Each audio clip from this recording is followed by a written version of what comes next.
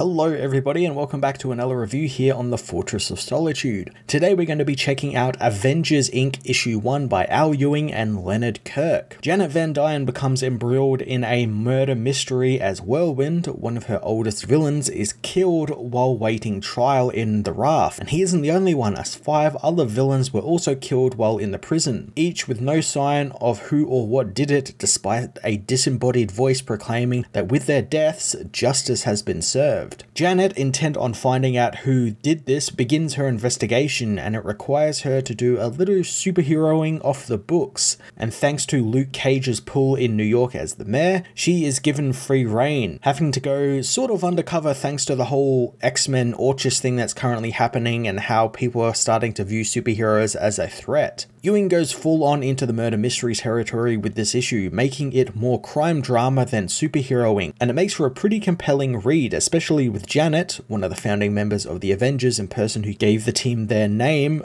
as the lead. It feels like we haven't had Janet be in anything besides her own solo series in quite a hot minute, so her taking over an Avengers book, the team she started out with, is great. Janet's investigation runs into a few twists and turns as she discovers that the supposedly dead villains aren't actually dead at all, and they end up coming out of their comas thinking that they're now part of some weird experiment or have been taken to some weird lab, and they end up trying to kill Janet. The twists don't stop there, as Whirlwind is revealed not to be Whirlwind at all, and while he looks and sounds like Dave Cannon, he is actually Victor Shade, who for people who are familiar with Vision is one of the Vision's identities and one of his human identities, except this time Victor is now his own person, it seems.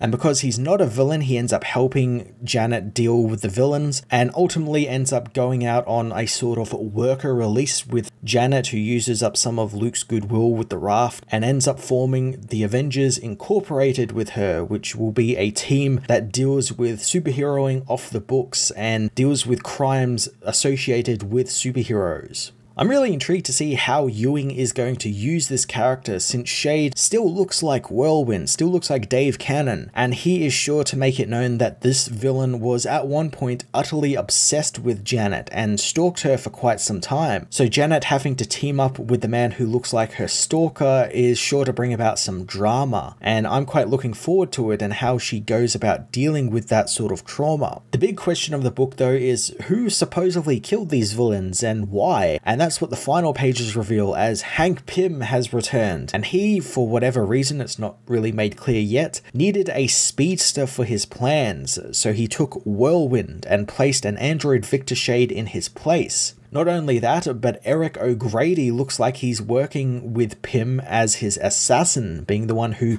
quote-unquote killed the villains to cover up Hank abducting Whirlwind. Hank continues to show just how much of a world-class shitbag he is by replacing Janet's stalker with a man she must then team up with. It's also interesting that Ewing writes Hank as self-aware of what he did and how he immediately regretted using Whirlwind, but not because of what that would mean for Janet and what that would bring about in her life, but more so that it would potentially expose him and his plans. So I'm really looking forward to Hank and Janet running into each other in some way and learning about what Hank has been up to, since I can't really remember the last time he was actually involved in a story. I do know there was that whole big Rage of Ultron story where he was combined with Ultron, and then I believe that got reverted where he just became Hank again, but I can't remember the last time I read a story with him in it, so I'm very much looking forward to him coming back, and it's kind of like a getting the band back together sort of thing with Janet and now Hank. So what other Avengers are we going to get back together in this team? I am sure Vision is going to appear in some point thanks to Victor Shade now being involved, and Hank also being involved, Hank being his creator with Ultron and everything. So I'm very much looking forward to seeing what Ewing has in store for us, since I think it's going to get a bit weird. Leonard Kirk also joins Ewing's mystery with some tonally fitting artwork that gives the book this great sort of 60s, 70s spy thriller feel. I really love how there's no costumes at all in the book. I like that it's all just Hope in like civilian clothes and kind of trying to keep things down low and sort of casual because she doesn't want to draw any attention to herself. And I like that Luke is just lounging around in like a 3-piece suit with Jar harvest there, making them drinks. It feels very spy thriller, very James Bondish, Man from U.N.C.L.E. And I think it really fits the tone very well, especially because, you know, when the Avengers were formed, it was the 60s. So it very much invokes that feel of really early Avengers issues where it was set during the 60s. I'm very much looking forward to seeing more of Leonard's work. I like that the colors are all washed out and it gives everything a very stark, real look to it. And yeah, I'm intrigued to see where he's going to go next with the artwork, with Hank and Eric also being involved and being the only ones who seemingly are wearing costumes, which is quite unique and quite interesting. The villains are the only ones in the colorful costumes this time round. Ewing and Kirk's Avengers Inc. issue 1 was a great start to a murder mystery spy thriller series, headlined by a couple of the original Avenger team members. I'm really looking forward to seeing where this mystery goes, just because there was just so many twists and turns in this first issue just to set everything up. I'm so happy that Hank Pym is back. I'm really looking forward to what Ewing will do with him as a sort of villain arc, and I'm really looking forward to having Janet back in the saddle as a main character again. I'm going to give this issue a 9 out of 10.